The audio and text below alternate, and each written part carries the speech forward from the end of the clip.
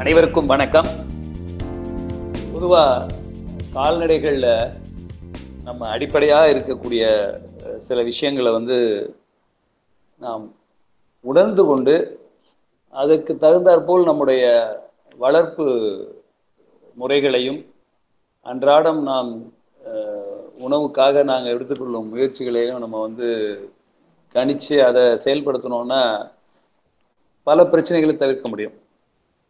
இப்போ வேறொரு காணொளியில் நம்ம எப்படி இந்த அசையூன் வயிறு கொண்ட கால்நடைகள் அப்படின்னு பார்க்கும்போது அந்த ரூமன்னு சொல்லக்கூடிய ஒரு மிகப்பெரிய வயிறு, அதுக்கு அந்தந்த நாட்டில் இருக்க மாட்டினுடைய அளவை பொறுத்து என்ன, வெச்சூருங்கிற மாடு 1.5 அடி தான் உயரம் இருக்குது. இதே ஹெச்எஃப், காங்கிரேஜ், கிர் போன்ற மாடுகள் மிக உயரமாக இருக்குது. அதனுடைய எடை, அதனுடைய அளவுகள் எல்லாம் கூடுதலாக இருக்குது. இப்போ நம்ம அந்த மாதிரி ஒன்று பார்க்குறப்போ இந்த அளவுகளில் கொஞ்சம் வித்தியாசம் இருக்கும். ஆனால் அடிப்படையில் நாம் என்ன தெரிஞ்சுக்கணும்னா,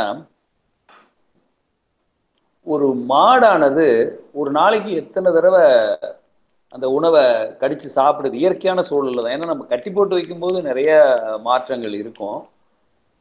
பொதுவாக அதனுடைய நேரத்தில் 1/3 பங்கு நேரம் மேய்ச்சலுக்கும், 1/3 பங்கு நேரம் அந்த அசை போடும் வேலைக்காகவும், மற்ற நேரங்களில் ஓய்வு எடுக்கிறது. இதுதான் கால்நடையில் இயற்கையாக அமைஞ்சிருக்கிற ஒரு சூழல். அப்போ இந்த 24 மணி நேரத்தில் 8 மணி நேரம் மேய்ச்சலுக்கு போயிட்டு அங்கே போன இடத்துல கூட அது அளவு பார்த்தீங்கன்னா ஒரு 1.5 இன்ச்சு அளவில் தான் அது கடிக்கும். ஒரு சராசரியாக வளர்ந்த மாடு அந்த மாதிரி கடிச்சு என்ன மாதிரியான உணவுகளை அதிகமாக சாப்பிடும்னா, பொதுவாக மாடுகளும் செம்மறி ஆடுகளும் கொஞ்சம் அந்த ஃபைபர் அதிகமாக உள்ள விஷயங்களை தான், அதாவது நார் சத்து அதிகமாக உள்ள ஃபோரேஜ்னு சொல்லக்கூடிய கடினத்தன்மை உடைய, நம்ம மனிதர்கள்லாம் சிரிக்க முடியாத கடினத்தன்மை உள்ள நார் சத்து அதிகம் உள்ள பொருட்களை தான் விரும்பி அவை இயற்கையில் சாப்பிடும். அதற்கான அமைப்பு உள்ள கால்நடைகள் இந்த பசுக்கள், எருமைகள்ங்கிறத சொல்கிறதுக்காக நான் அதை சொல்கிறேன். நம்ம எதை வேணாலும் கொடுத்து வளர்க்குறதுன்னு ஒன்று வச்சுருக்கோம்.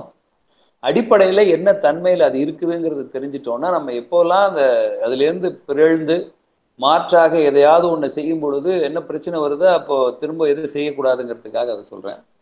அப்போ 1/3 பங்கு நேரம் அது மேய்ச்சலுக்கும், 1/3 பங்கு நேரம் தன்னுடைய உண்ட அந்த உணவுப் பொருட்களை, தீவன பொருட்களை கவலமாக வாயில் கொண்டு மென்று, அதுக்கப்புறம் இத்தனை முறை அசை போடணுங்கிறது கூட ரொம்ப 25லேருந்து 40 முறை ஒவ்வொரு கவலத்தையும் அது மெல்லும். அது சூழ்நிலையை பொறுத்து, வெப்பத்தை பொறுத்து, கால்நடையினுடைய வயதை பொறுத்தெல்லாம் வித்தியாசங்கள் இருந்தால் கூட நன்கு மென்று அது உள்ளே போனாதான் அதிலிருந்து ரூமன்லேருந்து ரெட்டிகுலம்ங்கிறது தேன் கூடினுடைய அமைப்பு போல் அப்படியே அந்த இருக்கும்.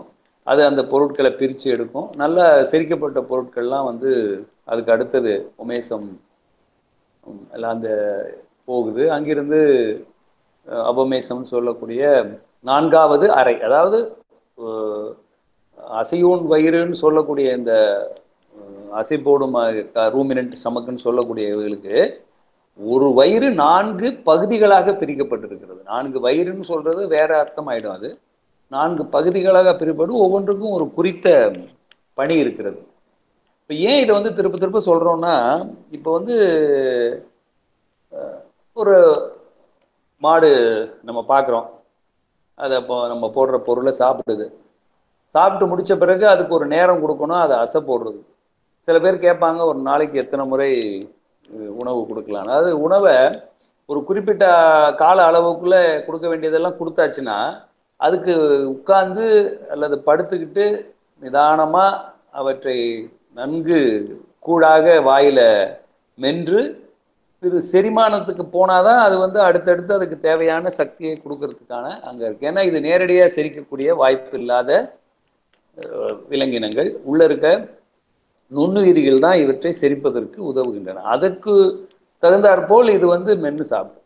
ஸோ இந்த மென்று கட் சூயிங் என்று சொல்வார்கள். அதை அப்படியே கூடாக வாயில போட்டு நல்லா அரைக்கிறதுக்கு ஒரு திரவம் தேவைப்படுகிறது. அதுதான் உமிழ்நீர். இந்த உமிழ்நீர் பார்த்தீங்கன்னா 40 லிட்டர்லேருந்து 60-70 லிட்டர் கூட அதனுடைய அளவை பொறுத்து இருக்கும், காலத்தை பொறுத்து இருக்கும்.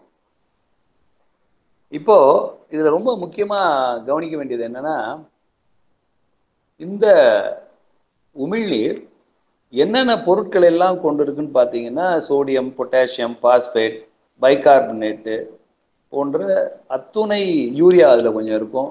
ஏன்னா திரும்பவும் அதற்கு தேவையான இது வந்து ஈரல்லேருந்து எடுத்து வந்து சர்க்குலேட் பண்ணக்கூடிய சூழ்நிலை வந்து இருக்கு. இது இல்லாமல் நிறைய என்சைம் சொல்லக்கூடிய நொதிகள் இருக்கின்றன.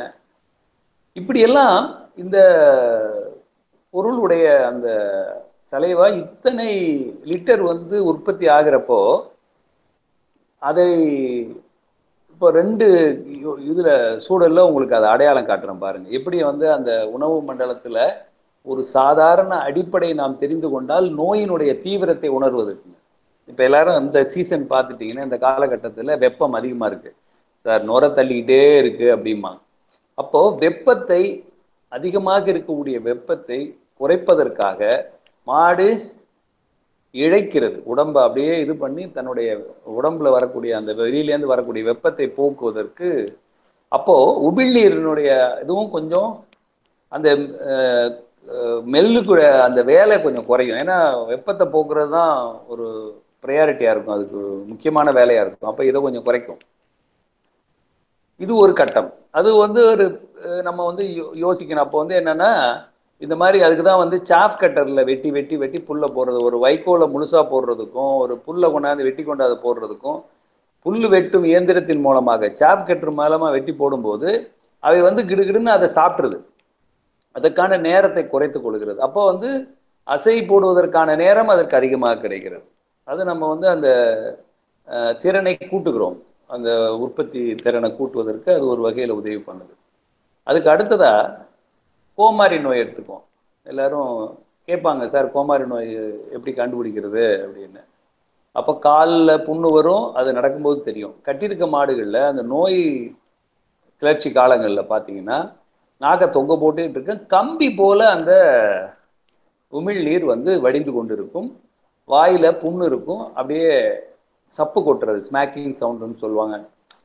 அப்படின்னு கொஞ்சம் ஒரு கிட்ட போய் கேட்டோம்னா அந்த சத்தம் கேட்காத புண்ணு இருக்கிறதுனால அந்த வலியின் காரணமாக அவை வந்து அசை போடாது.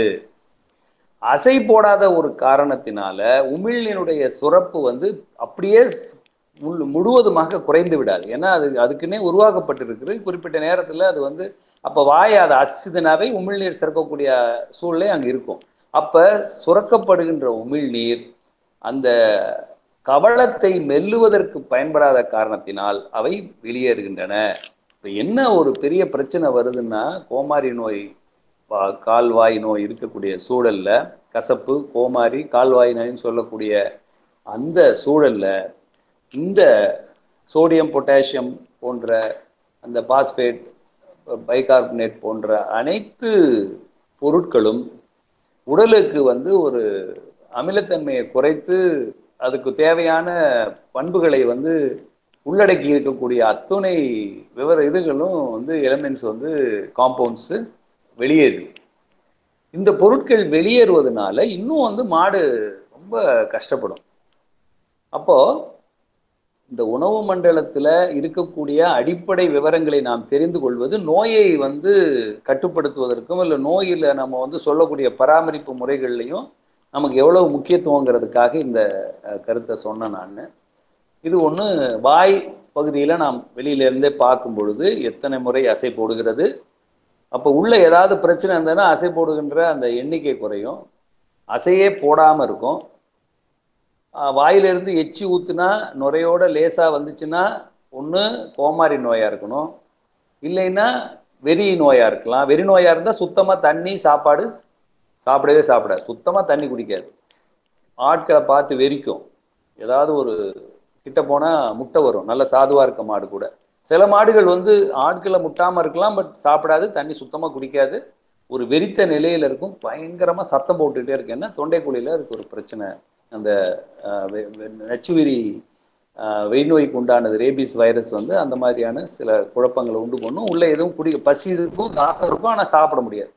ஆக இந்த வெளியில் பார்க்கும் பொழுதே நமக்கு வந்து இதெல்லாம் போக சாதாரணமாக ஒரு சின்ன கட்டியோ ஒரு குச்சியோ ஏதாவது குத்தி இருந்தால் கூட மாடு வந்து எச்சி ஒளிவிட்டு இருக்கும். அதை கொஞ்சம் கவனமாக பார்த்து ஒரு கால்நடை மருத்துவனோட உதவியோட அந்த நோயினுடைய தன்மை என்ன என்பதை நாம் கண்டிப்பாக புரிந்து கொள்ள வேண்டும், என்னவென்று தெரிந்து கொள்ள வேண்டும். அதுக்கு அடுத்ததா இப்போ அந்த உண்ட உணவு வந்து இந்த 4 அறை பகுதிகளிலும் சரியாக செரிக்கப்பட்டு அங்கிருந்து உள் வயிறில் போய் அந்த நான் சொன்னது போல் நுண்ணுயிரிகளினுடைய உதவியோட செரிமானத்தன்மைக்கு வருது. இப்போ பார்த்தீங்கன்னா மாடு சினையாக இருக்கும் பொழுது அந்த கரு வளர்ச்சி அடைகின்ற அந்த காலங்களில், சினை பருவ காலங்களில் 6 மாதம் 7 மாதம் அந்த மாதிரிலாம் வயிறு அந்த கன்று வளரும் பொழுது இந்த அபமேசம்னு சொல்லக்கூடிய அந்த பகுதி வலது புறமாகவோ அல்லது இடது புறமாகவோ ஒதுங்கும். அது right are left displacement of அபமேசம்னு சொல்லுவாங்க. அப்போ பார்த்தீங்கன்னா அதை ஒட்டிய பல பிரச்சனைகள் வரும் வயிறில். அப்போ வந்து அதை வந்து நாம் ஒரு கால்நடை மருத்துவனுடைய உதவியோட அந்த இது மாதிரி நல்லா சாப்பிட்டுக்கிட்டு இருந்த மாடு இப்படி இருக்குங்கன்னு சொல்லிட்டு அந்த மாட்டை முன்புறம் அல்லது பின்புறத்திலிருந்து பின்னடியிருந்து 2 பக்கமும் தெரிகிற மாதிரி படம் எடுத்து அதை வந்து அடையாளம் காட்டும் பொழுது ஒரு கால்நடை மருத்துவர் ரொம்ப தெளிவாக இதில் உள்ள பிரச்சனை இது என்று சொல்லிவிடுவார். அது இருக்கும்.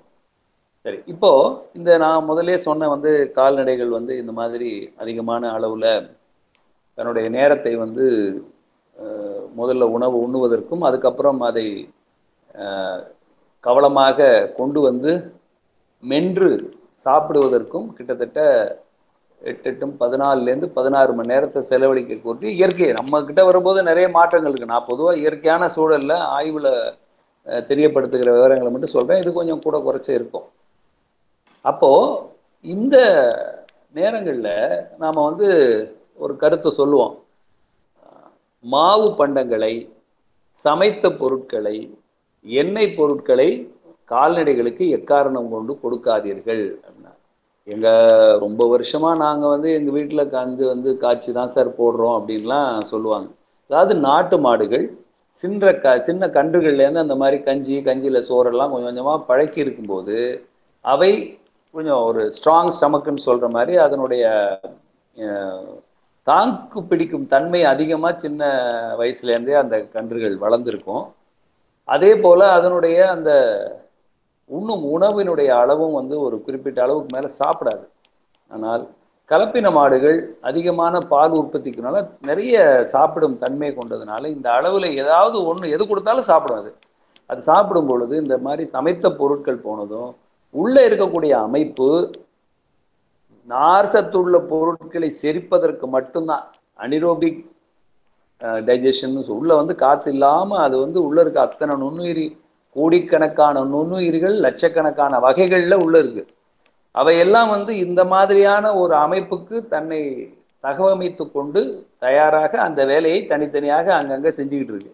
நீங்க திடீர்னு சோறு கஞ்சி இதெல்லாம் ஒரு அளவை கொடுத்தீங்கன்னா அப்படியே எரிஞ்சிக்கிட்டு இருக்க நெருப்புல அப்படியே தண்ணி எடுத்து ஊத்துற மாதிரி அது அமைக்கி விட்டுரும். அப்ப என்ன ஆகுன்னா இந்த உள்ள வந்து நல்லா அடுப்பு தன்னெல்லாம் எரிஞ்சிட்டு இருக்கும்போது தண்ணி ஊத்துன மாதிரி செரிமானத்தன்மை பாதிக்கப்படுகிறது. மாடு அப்படியே டல்லாக இருக்கும், ஒன்றுமே பண்ணாது. அப்புறம் நிறைய அந்த உற்பத்தி ஆகிற அந்த வாயுக்கள் எல்லாம் வந்து வயிறு ஒரு பக்கம் உப்புசமாக இருக்கும்.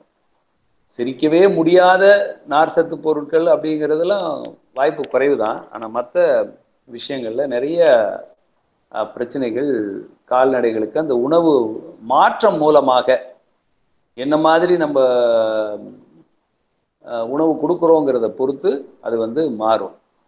இப்போ ஏன்னா இப்போ அந்த வந்து இப்போ மீத்தேன், கார்பன் டை ஆக்சைடு போன்ற இதெல்லாம் வாயுக்கள்லாம் அங்கே உருவாக்கப்படுகிறது. ஏன்னா அங்கே வந்து இந்த நுண்ணுயிரிகளினுடைய செரிமானத்தன்மை அவைகள் வந்து உற்பத்தி பண்ணுகிற பொருட்கள் ஆவியாகக்கூடிய கொழுப்பு அமிலங்கள் வாலட்டைல் ஃபேட்டி ஆசிட்ஸ் அவையெல்லாம் கால்நடைகள் அந்த பகுதியில் உருவாகி அது உணவாகுது. அதுக்கான கழிவுப் பொருட்கள்லாம் வருது. அப்போ எந்த மாதிரியான உணவை கொடுக்கும் பொழுது இந்த மாதிரியான விஷயங்களை மாற்ற முடியுங்கிறதுக்கு நிறைய ஆய்வுகள்லாம் பண்றாங்க. அதற்கான தாவர பொருட்கள் பற்றிய ஆய்வுகள் கூட கால்நடை மருத்துவக் கல்லூரி சென்னையில் நியூட்ரிஷன் டிபார்ட்மெண்ட்ல நிறைய பண்ணியிருக்காங்க. உலகம் பூரா அது நடந்துகிட்டு தான் இருக்கு. ஆனா இயற்கையான முறையில மேய்ச்சலுக்கு போற மாடுகள்ல இந்த பிரச்சனைகள் கொஞ்சம் குறைவா இருக்குது. நம்ம அதிகமா இந்த சின்ன சின்ன பொருள், அதாவது வித்தியாசமான பொருட்கள்லாம் கொடுக்கும்போது நிறைய பிரச்சனைகள் வருது. அது நிறைய இருக்கு. அந்த சாராய ஆலையிலேருந்து கிடைக்கக்கூடிய பீர் வேஸ்ட்டு, பஞ்சு ஆலையிலேருந்து கிடைக்கக்கூடிய பஞ்சு பொருட்கள், நிறைய வேறு விதமான உற்பத்தி பொருட்கள் கிடைக்கக்கூடிய கழிவுப் பொருட்கள்லாம் எப்படியாவது கடைசியா அதை வந்து ஒரு கால்நடைக்கு உணவாகுமாங்கிறத பத்தி எல்லாரும் யோசிப்பாங்க. ஏன்னா வீணா போற பொருளை நம்ம வந்து பயன்படுத்தணுங்கிற ஒரு நல்ல எண்ணம் இருந்தால் கூட அன்கன்வென்ஷனல் ஃபீடுன்னு சொல்வார்கள். பொதுவாக கொடுக்கப்படுற பொருட்களை அல்லாமல் மற்ற பொருட்களுக்கு கொடுக்கறது. இப்போ பார்த்தீங்கன்னா காய்கறி அதிகமாக விளைஞ்சு, இப்போ ஆடி மாதத்தில் பார்த்தீங்கன்னா காய்கறிக்கு விலை இருக்காது. நிறைய விளையிறவங்க என்ன பண்ணுறாங்கன்னா அதை கொடுக்குறாங்க. இன்னைக்கு காலையில் கூட ஒருத்தர் ஒரு 2 கிலோ கத்திரிக்காயும் இன்னொரு ஏதோ ஒரு கீரை வகை அந்த டர்னிப்லோ எதுலேயோ இருந்து அதை அறுத்து போட்டிருக்காங்க. மாடு அப்படியே வயிறு உப்பிக்கிச்சு.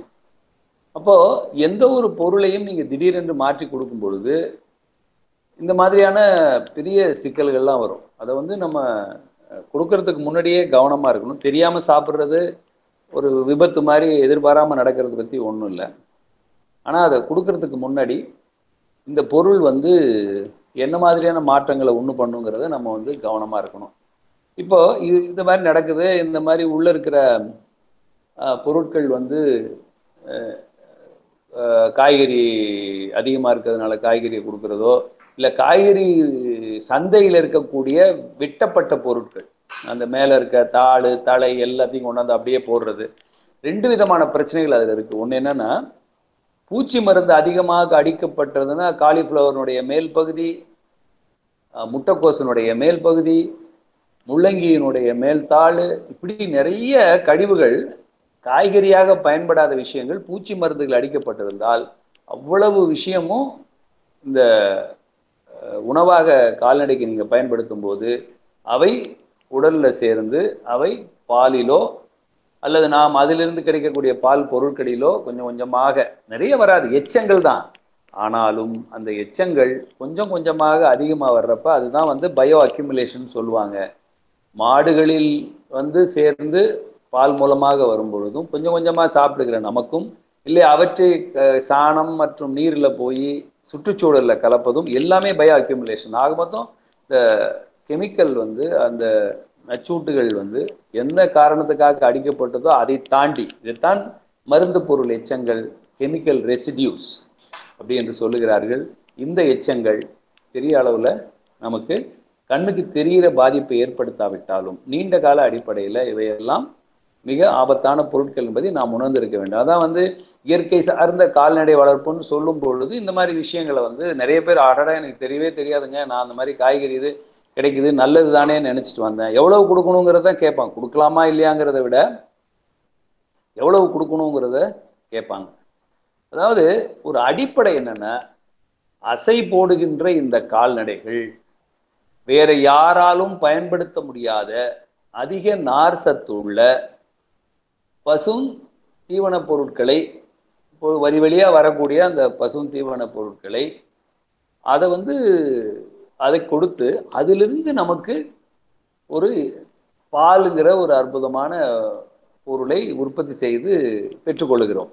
இதுதான் வந்து ஒரு நீடித்த நிலையான வேளாண் அமைப்புல ஒரு பகுதியில் இருக்கக்கூடிய செடி கொடி மரங்கள் இருக்கக்கூடிய இல தடைகளை பயன்படுத்தியும் கால்நடைகளுக்கென்று தனியாக புல் மற்றும் தானிய பயிர் வகைகளை நாம் கொஞ்சம் பயிரிட்டும் இந்த கால்நடைகளை வந்து நாம் பயன்படுத்துது. ஏன்னா உலகத்தில் வந்து கிட்டத்தட்ட ஒரு 50 விழுக்காடு பகுதிகள் ஒரு நல்ல வேளாண் செய்யக்கூடிய அளவுக்கு தகுதியற்ற நிலங்களாக கணிக்கப்படுகிறது. அதுல எல்லாம் வந்து இந்த மாதிரியான செடி மரம் கொடிகளை வைத்து அவைகளை கால்நடைகளுக்கு கொடுத்து நம்ம வந்து அந்த நிலங்களை பயன்படுத்தும் பொழுது ஒரு நீடித்த நிலையான வேளாண்மை சார்ந்த ஒரு வாழ்வியல் ஆதாரம் இருக்குது. ஸோ திரும்பவும் நான் வருகிறேன், கால்நடைகளை பொறுத்த வரைக்கும் நன்கு செரிக்கக்கூடிய, எளிதான செரிக்கக்கூடிய மாவு வரை பண்டங்கள், எண்ணெய் பண்டங்கள், சமைத்த பொருட்கள் எதையும் கொடுக்கக்கூடாது. சரி, இதெல்லாம் சொல்லியாச்சு, இதெல்லாம் செய்யணும். நம்ம வந்து வைக்கோல் போடலாம், புல் போடலாம், ஊறுகாய் புல் கூட நிறையா இருந்தால் தயார் பண்ணி வச்சுக்கலாம். எல்லாம் அதை ஒட்டியே நம்ம செய்கிறோம். அப்புறம் நம்மக்கிட்ட இருக்கக்கூடிய கழிவுப் பொருட்களான நெல் தவிடு, பருத்தி கொட்டை, பிண்ணாக்கு வகைகள், இதை வந்து குறிப்பிட்ட அளவு ஒரு அடர் தீவனமாக கொடுக்கலாம். இதெல்லாம் நாம் கொடுக்குறோம். எதெல்லாம் செய்யக்கூடாதுங்கிறது சொல்லியாச்சு. எதை கொடுக்கணுங்கிறத பற்றி மற்ற காணொலிகளில் நம்ம விவரமாக சொல்லியிருக்கோம். இப்போ இது எதிர்பாராமல் ஒன்று நடந்து விட்டால் என்ன செய்யணும் அப்படின்னா, ஒரு 10 வெத்தலை, 100 கிராம் இஞ்சி, 2 கரண்டி 10 கிராம் பெருங்காயம், 2 வற்றல் மிளகாய், வெற்றிலை, இஞ்சி, பெருங்காயம், வற்றல் மிளகாய், இந்த 4 பொருளையும் நன்கு அரைத்து தேவையான அளவு நாட்டு சர்க்கரை போட்டு பிசைந்து எடுத்து அதை வடித்து உப்பு கல் தொட்டு தலையை தூக்கி பிடிச்சி நாக்கில் தடவி, நான் முதல்லே சொன்ன அந்த உமிழ்நீர் சுரக்கக்கூடிய அந்த தன்மையை அதிகரித்து கொஞ்சம் கொஞ்சம் கொஞ்சமாக கூட வந்து சொல்லுவோம். நாங்கள் வந்து சைக்கிள் பந்தயம் 2 இருக்கு. ஒன்று வந்து வேகமாக போகணும், யார் ரொம்ப மெதுவாக போகிறாருன்னு, ஸ்லோ சைக்கிள் ரேஸ் மாதிரி கொஞ்சம் கொஞ்சமாக நிதானமாக அந்த உமிழ்நீரை சுரக்க வைத்து அதை கொடுக்கணும். இப்போ என்னன்னா உப்பு சோன்னா அதை சொன்னோன்னு ஒரு தடவை கொடுத்துருவாங்க, அப்படியே விட்டுருவாங்க. இல்லை, அரை மணி நேரத்துக்கு ஒரு முறை இந்த மருந்தை தயார் செய்து கொஞ்சம் கொஞ்சமாக ஒருத்தர் அரைச்சி தயாராக வச்சுக்கிட்டு இருக்கணும், இன்னொருத்தவங்க வலிச்சு அதை கொஞ்சம் கொஞ்சமாக கொடுக்கணும். அதுக்கு அவங்களுக்கு அலுப்பாக இருந்தால் மற்றவங்கள மாற்றி விடணும். ஆனால் மருந்து கொடுக்குற அந்த முறையில் மாற்றாமல் அடிக்கடி அதை இரவு நேரமாக இருந்தால் கூட கொடுத்துக்கிட்டே இருந்தால் கால்நடைகளை இந்த மாதிரியான பாதிப்பிலிருந்து நாம் அதை காக்க முடியும். இப்போது கால்நடைகள் என்பது நாம் கொடுக்கின்ற உணவை பொறுத்து அதனுடைய உணவு மண்டலம் சீராக செயல்படுவதை நாம் உறுதி செய்ய வேண்டும். அதற்கு குறிப்பிட்ட நேரத்தில் அந்த வைக்கோல், சோளத்தட்டு போன்ற பொருட்களை போடணும்.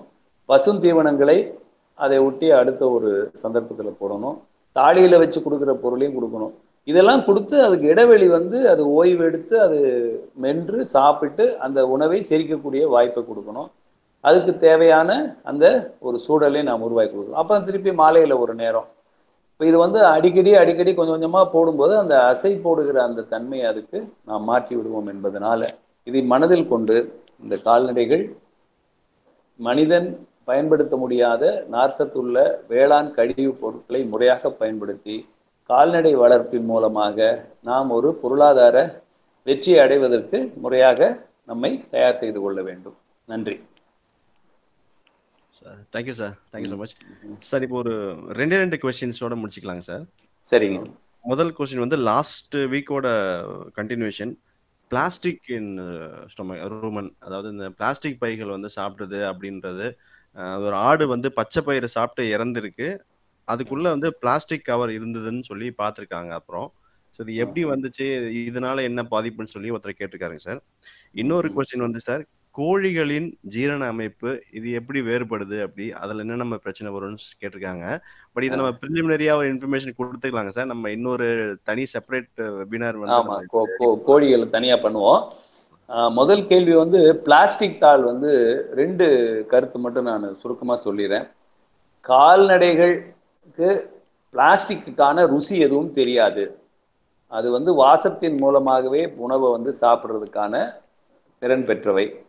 அந்த பிளாஸ்டிக் தாளில் ஏதாவது குருமாவோ உணவு பண்டமோ இருந்து அந்த வாசம் இருந்ததுன்னா அதை தனியாக பிரித்து நம்மளை போல கையை எடுத்து உள்ளே இருக்க குருமா ஊற்ற தெரியாதனால அந்த வாசத்துக்காக அதை அப்படியே சாப்பிட்ருது. இப்படி தான் வந்து பிளாஸ்டிக் தாளை வந்து மாடுகள் சாப்பிடுகின்றன.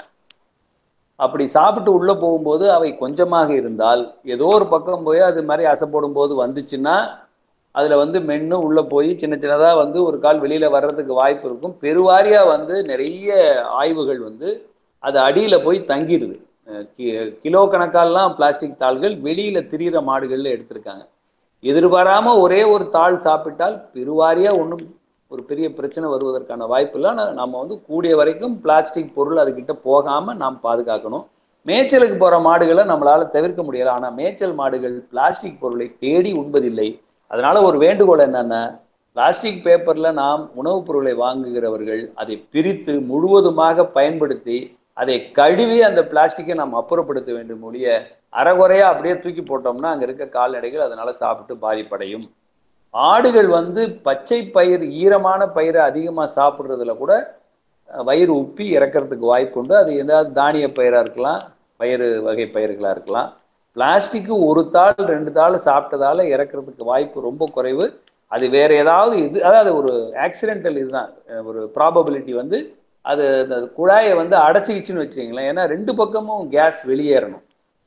அந்த துவாரத்தை அடைத்து கொள்வது போல அதை கவலம் வரும்போது கரெக்டா அந்த பிளாஸ்டிக் வந்து கவலத்தை வந்து உள்ள அடைச்சு பிளக் மாதிரி வந்துருச்சுன்னா இறந்துடும். அப்படித்தான் பிளாஸ்டிக் பிரச்சனையை உண்டு பண்ணுவது. பிளாஸ்டிக் என்ற பொருள் நேரடியாக எந்த பாதிப்பையும் உண்டு பண்ணாது. அடுத்ததா இந்த கோழி வந்து சாதாரண செரிமான மண்டலம் உடையது. அது வந்து இது மாதிரி அமைப்பு இல்லை. அது வந்து சிம்பிள் ஸ்டமக்னு சொல்லக்கூடியது. அதில் சில மாற்றங்கள் இருக்குது. அது ஒவ்வொரு வகையாக பிரிக்குது. அது பல்ஸ் ஃபீடிங்னு நிறைய இருக்குது. அதெல்லாம் அப்புறம் பார்க்கலாம். நம்ம கால்நடைகளில் இருக்கிற அளவு நார் சத்து வந்து ரொம்ப செரிக்க முடியாது. அதுக்கு கொஞ்சம் மாவு பொருளும் புரத பொருளும் நேரடியாக அதை செரிக்கக்கூடிய தன்மை உடையது. அதை வேறு ஒரு சந்தர்ப்பத்தில் நாம் விரிவாக பார்ப்போம். நன்றி சார், ரொம்ப நன்றி சார். வந்து பங்கேற்றுட்டு அனைவருக்கும் நன்றி. இப்போ இது சம்பந்தமா கொஸ்டின்ஸ் இருந்ததுன்னா YourFarmல போஸ்ட் பண்ணுங்க. உங்களுக்கு நெக்ஸ்ட் வீக் இந்த கொஸ்டின்ஸை நாங்கள் டிஸ்கஸ் பண்றோம். வேற எந்த தகவல் இருந்தாலும் YourFarmல ஷேர் பண்ணுங்க. வந்து கலந்துகிட்டதுக்கு அனைவருக்கும் மிக்க நன்றி. Thank you sir. Thank you sir. வாழ்த்துக்கள். நன்றி. வணக்கம்.